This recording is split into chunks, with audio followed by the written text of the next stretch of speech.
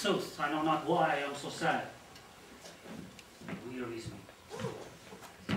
You say it wearies you. How I came by it, caught it, found it.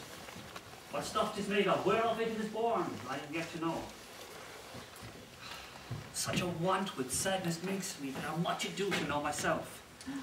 Your mind is tossing on the ocean, there where your artisans with portly sails, who overpeer the petty travelers, that curtsy to them, do them reverence as they fly by them with their woven wings. Believe me, sir, had I such venture forth, the better part of my affections would be with my hopes abroad. Every object that might make me fear misfortune to my ventures, out of doubt would make me sad. The wind cooling my broth would blow me to an ague, when I thought what harm a wind too great at sea might do. But tell not me, I know Antonio is sad to think upon his merchandise. Oh, believe me, no. My ventures are not in one bottom trusted, nor in one place, nor is my whole estate upon the fortune of this present year. Therefore my merchandise makes me not sad. Why? Then you are in love? Fie. Not in love neither. Then let us say that you are sad because you are not merry, and 'twere as easy for you to laugh and leap and say you are merry because you are not sad. Here comes Bassanio. Your most noble kinsmen, Gratiano and Lorenzo. Fare you well. We leave you now with better company. I'd have stayed until I'd made you merry, if worthier friends had not prevented me. Oh, your worth is very dear to me. I take it your own business calls on you, and you embrace the occasion to depart. Good ladies both. When shall we laugh? Say, when? You grow exceedingly strange, must it be so? We'll make our leisures to attend on yours. My lord Bassanio, since you have found Antonio, we too will leave you. But at dinner time, I pray you, have in mind where we must meet. I will not fail you. Signor Antonio, you look not well. You pay too much respect upon the world. They lose it that you bide with much care. Believe me, sir, you're marvellously changed. I hold the world that as the world, Graziano. A stage where every man must play his part. And mine is sad. Let me play the fool. With mirth and laughter let old wrinkles come, and let my liver rather heat with wine than my heart cool with mortifying groans. I love the Antonio, and it is my love that speaks.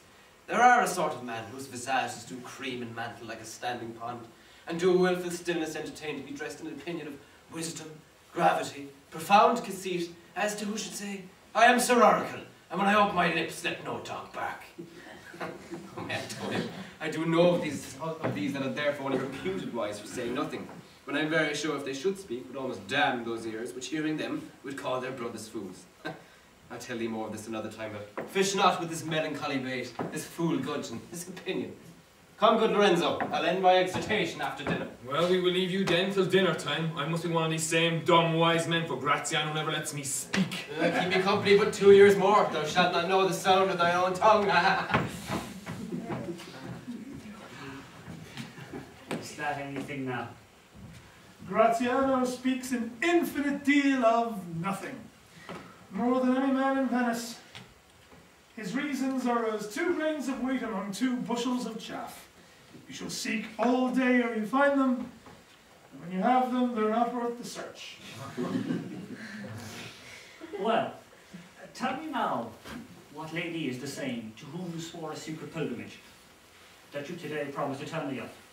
'Tis not unknown to you, Antonio, how much I have disabled mine estate by showing more swelling port than my faint means would grant continuance. To you, Antonio, I owe the most, in money and in love. And from that love I have a warranty how to unburden all my plots and purposes, how to get clear of all the debts I have. Let me hear it. And if it stand, as you yourself do, within the eye of honour, be assured, my purse, my person, my extremest means lie all unlocked to your behaviour. Therefore speak. In Belmont, there is a lady, and she is fair, and fairer than that word of wondrous virtues. Sometimes from her eyes I did receive fair, speechless messages. Her name is Portia. Nothing undervalued to Cato's daughter, Brutus' Portia. Nor is the wide world ignorant of her worth, for the four winds doth blow from every coast renowned suitors, and many Jasons come in quest of her. Oh, my Antonio, had I but the means to rival place with one of them, I have a mind presages me such thrift that I should question this be fortunate. Thou knowest that all my fortunes are at sea. Neither have I money nor commodity to raise the present sum.